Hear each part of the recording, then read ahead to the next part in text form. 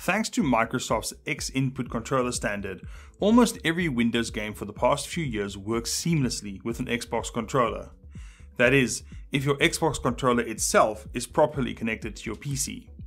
If your Xbox controller is not connecting to your PC, here are the most effective fixes. First, identify your Xbox controller.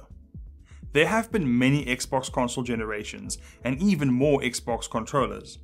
Not all of them work with Windows natively, and some need additional hardware. The newer model of Xbox One controller uses standard Bluetooth. The old model can be identified by the guide button, which shares plastic with the front bumper plate. The newer model with Bluetooth has the guide button surrounded by the same plastic as the faceplate. That's the plastic around the thumbstick and face buttons. This is the new Bluetooth version of the Xbox One controller. The latest Xbox Series controllers all have standard Bluetooth and don't require a special dongle. If you happen to have one of the models that require the proprietary dongle, that's important to know because you'll never successfully connect them trying to use Bluetooth.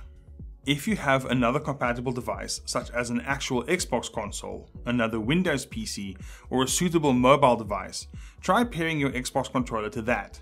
If it works with other devices, that points to the issue being with your computer rather than the controller itself. Also, do you really need to use a wireless connection? Most PC gamers sit pretty much within a foot or two of their rig, so why not just use a USB cable for a direct connection? Not only is this an instant connection, you don't have to worry about batteries running out midway through your game, lag, or an intermittent connection. Toggling Bluetooth off and on again in Windows often resolves the problem where you don't see your controller on the list of available devices. You should also pull the batteries from your controller and put them back in, just as an extra precaution. Consider the possibility that there's something wrong with your batteries. If you're using AA batteries, try a different fresh set. If you're using an aftermarket rechargeable pack, switch back to normal AA batteries to see if that makes a difference. Be sure to use the Xbox Accessories app to update the firmware in your controller, which will hopefully solve bugs that are causing connection issues. You can also update the firmware using an Xbox if you have one. Usually, Bluetooth is very good at providing a clear connection between your controller and your computer. However, there are several different factors that can affect how well that signal travels. Typical Bluetooth devices operate within a range of about 30 feet, that's around 10 meters, but if there are many other wireless devices around, that can be reduced. The same goes for objects that are between you and the PC's Bluetooth antenna.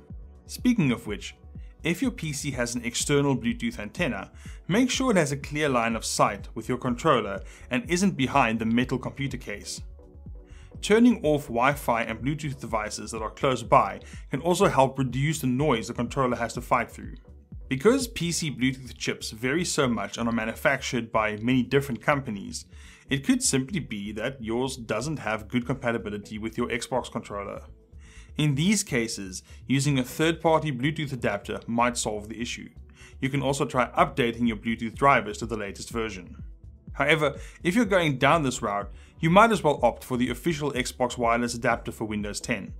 This uses the same wireless standard as the Xbox consoles rather than Bluetooth. It gives you most of the same features as well, which are not available via standard Bluetooth. You'll get support for up to 8 controllers at once, wireless stereo sound via the controller headphone jack, and support for in-game chat. This new adapter works with both Xbox One and Xbox Series controllers, but not Xbox 360 controllers. Hopefully, your Xbox controller is now back to normal and working as intended. If none of these fixes worked for you, chances are your controller needs attention from a technician. Unless it's still under warranty, however, it might be more economical simply to replace it with a new one. See you next time.